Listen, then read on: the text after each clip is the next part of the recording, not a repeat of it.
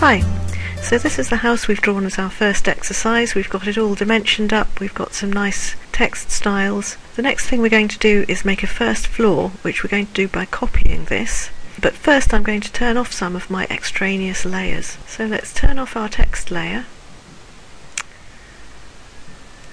Okay, and I'm also going to turn off my construction setup layer for the moment,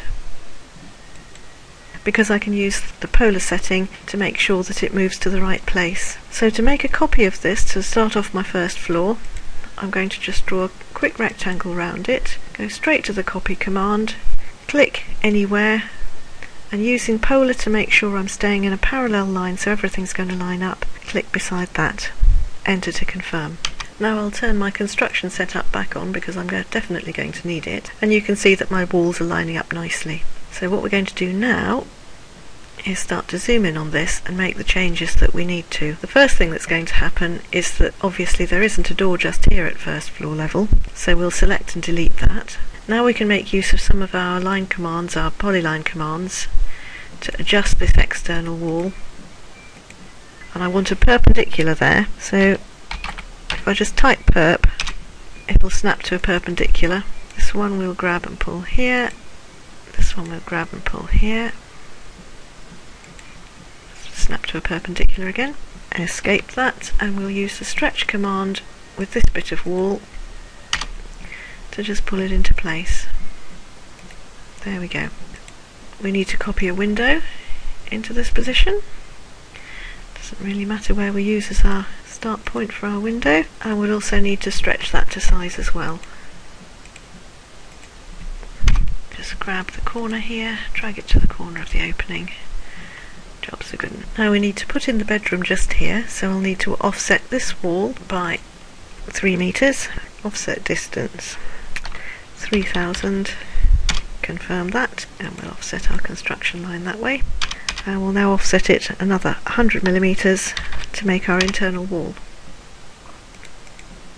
The next thing we want to do is make sure that our walls layer is current, so we'll click on that one and draw in this bit of wall here. I'm going to go 100 millimeters this way just to position my door, and 100 millimeters this way to line up with our external wall. Now I'm going to trim out my external wall so that it's broken and I've got what looks like a continuous line around my walls. I need a door in this space here, so I'll just use one of my doors from before, copy that, grab it, drop it. Now I can draw in this bit of wall here. This may actually need to move, it's going to depend what happens with my staircase, but I can check that up when I'm working in section. And now I need this to open inwards, so I will mirror that along the midpoint of my door linings, and I do want to get rid of the mirror line. Now I can erase this bit of wall because it's unnecessary. I can bring this bit down to meet up with that bit, so I've got a complete external wall there. And what I'll do now is a stretch in this location to get the door in the right place. Click, click. So now we've got 1 bedroom, 2 bedrooms. That's going to be the family bathroom, but this is an ensuite for this bedroom here, which is the master bedroom. So I don't really want a door just here. Let's get rid of that. And I need to close up this bit of wall, so I'll draw around the internal walls of my family bathroom. I can tidy that up later, and I will draw, if we go 250 that way, draw up there, click 550 this way, 250 again. Should do for that because I can tidy to that. Enter to close that one. What I'll do now is offset this line by 100 millimeters again to get my other wall location. Now if I grab hold of this one, I can bring it to meet up with that there. Escape that. Grab hold of this one, tidy that up.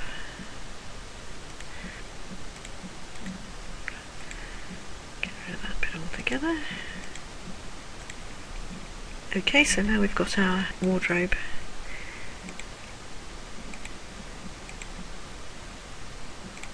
Next we'll deal with this ensuite. So let's start with a line from the middle of this wall out that way and offset it by 400mm each side.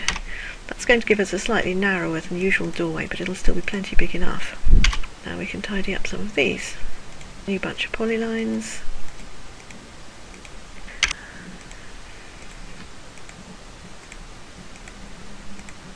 Get rid of these irrelevant lines. I'll need a doorway into that at some point, but it's okay for the moment. And all I need to do now is just tidy up this one.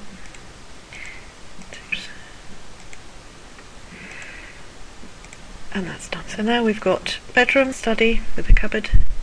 We've got our family bathroom, a little ensuite, and the major bedroom here. This element here is going to be an airing cupboard at the top of the stairs. Now my back wall of my upper level lines up with these two lumpy things that we put in at the sides of the kitchen, and the reason we put them there is for that back wall. So the next thing I'm going to need to do is show my windows for that, and I'm simply going to use this here as a window template, so I can copy all of these bits, click on copy, and if I start on the inside corner there, bring them down to the inside corner here, I've got those in pretty much the right place. I don't actually need these bits, let's get rid of those, and simply stretch the nibs to meet up with my window. That was an enter to restart the command. Choose my objects, stretch. Now this is obviously going to be a window, not a door, because I've got a roof over here. So we need to get rid of our two doors and see about copying our window in. In fact, let's make our windows layer current. Just draw in a rectangle over the top of that. A line to represent the glass.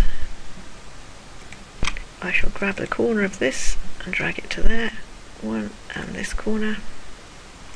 Escape that to deselect it. Click on that and delete. So now I've got a big window which would probably have two opening lights either side, and I can delete all of this stuff at the back because that doesn't exist at first floor level. But before I do any more deleting, what I think I will do is add in my roof profile. I'm going to assume that the roof at the back overhangs by about 200mm. So if I do an O for offset and make my distance 200, I can offset that like that. Enter to confirm. I will also need a construction line for the other side of the roof. So let's go out that way. And I'm going to assume that my roof at the side there is going to offset by only about 35mm. On this side of the house it's the other half of a pair of semis, so this wall here will just go straight across the back. So if I grab and tidy up this wall and just show that stretching out along that way, all I need to do now is tidy this up here. That's okay. Now how am I going to show this roof? This is the question. I'll be looking down on this roof, so effectively the roof is in elevation. I'm going to create myself a layer for my elevations. Let's call it elevations. Make it green.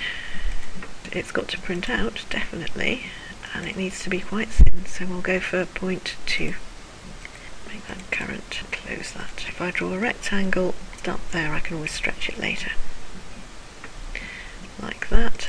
And click on my rectangle, I can just grab the grab point, pull it out to make my roof. So that's the roof, but I wouldn't be able to see it through this windowsill here, so I'm going to need to trim that out. We'll go back to our trim command, select that as our cutting edge, and get rid of that bit there.